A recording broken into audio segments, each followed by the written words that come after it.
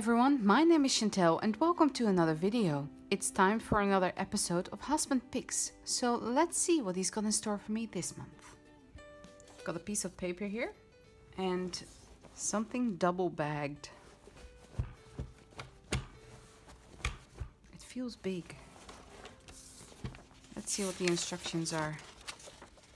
It's time for another practical Husband Picks. Found this for free and thought it would be great for Lilypad. She is our little daughter. She is 22 months. So, she loves bats. Use your imagination. When you're done, I'll take care of the last step. Okay, so this would be another collab? Cool. Let's get started. Oh dear. What have we got?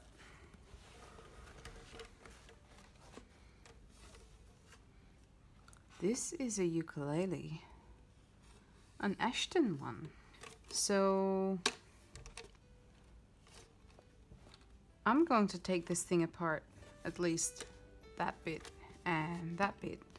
I don't play guitar or ukulele or any instrument myself. I sing, not today. And then I'm gonna sand it and make a nice painting on it. So let's get going. As I mentioned earlier, I started by taking the tuners off. I could not take the bridge and the saddle off.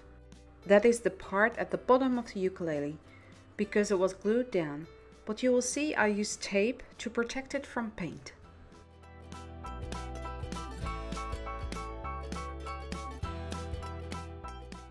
Then onto the part we all dread before painting anything, and that's sanding the whole thing. I used the coarse, medium and fine grain sandpaper.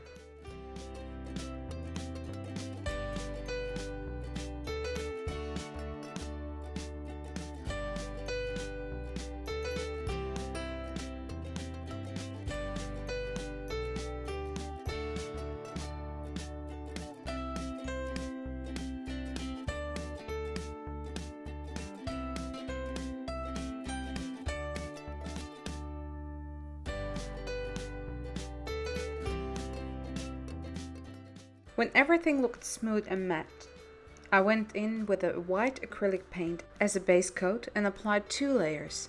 I applied it with a sponge because I like the texture it gives.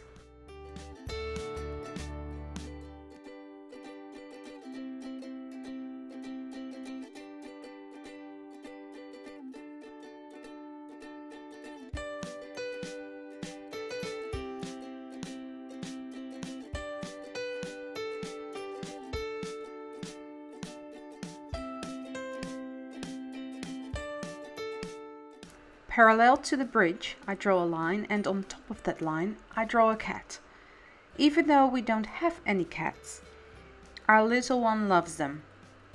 She also has a thing for bats, because they rhyme, maybe?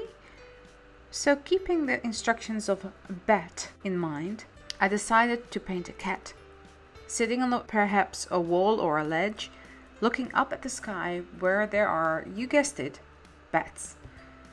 I used simple washi tape to get the straight line of the wall.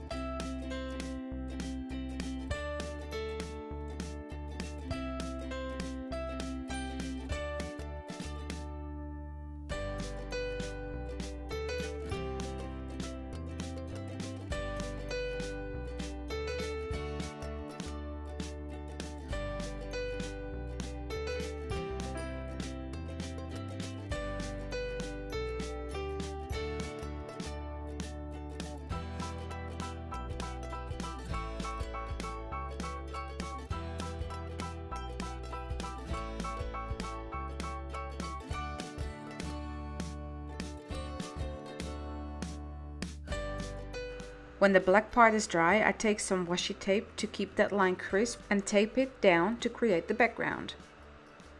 I wanted this ukulele to have a dark vibe but still have vibrant colors.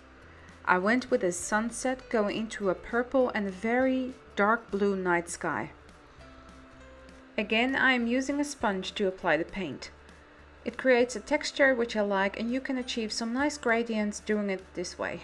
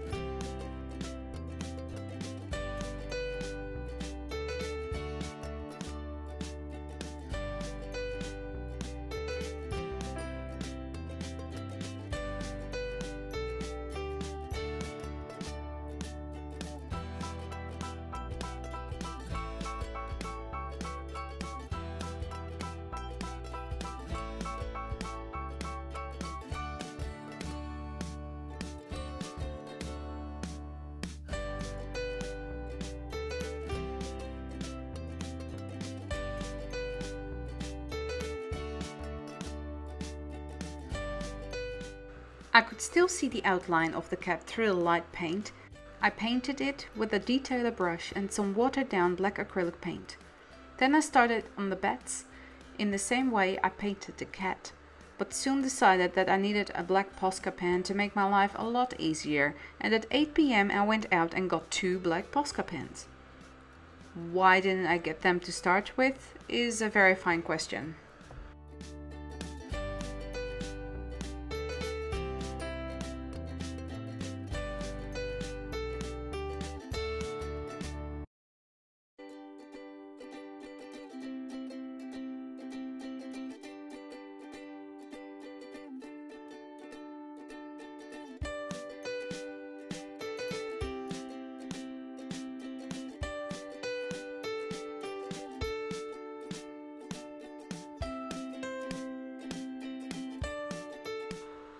On one side I created a tree to create a little bit more interest.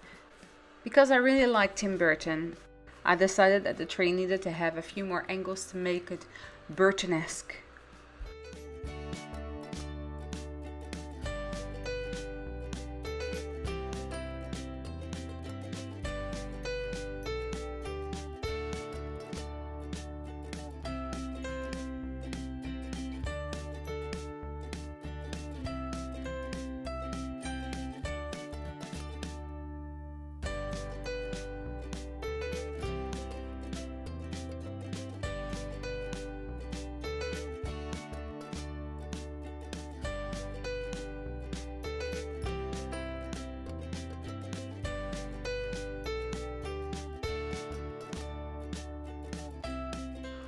Then I drew in clouds with my white Posca pen, blended the base of the cloud out with some water and a paintbrush, and filled in the top of the clouds with white acrylic paint.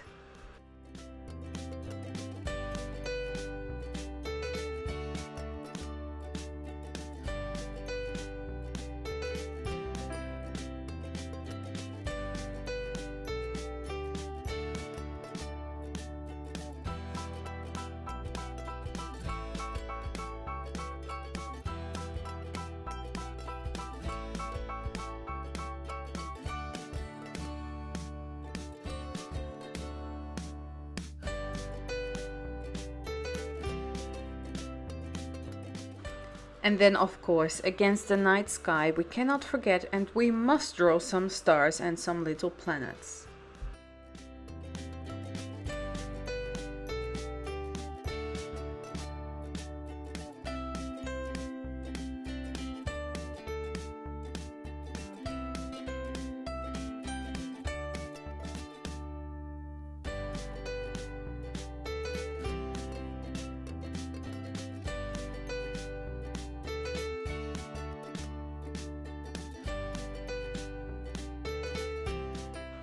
I wrote her name down with a white posca pen in my own hand lettering on the fret spaces and added more stars.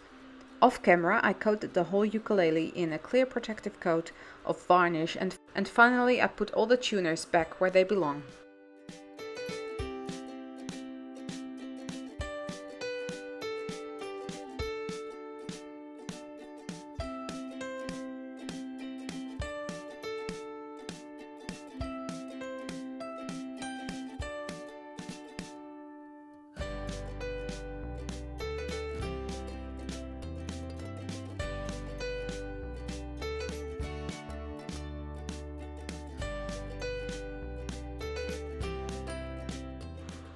So I was going to film my husband playing the ukulele so you could all hear what it sounds like.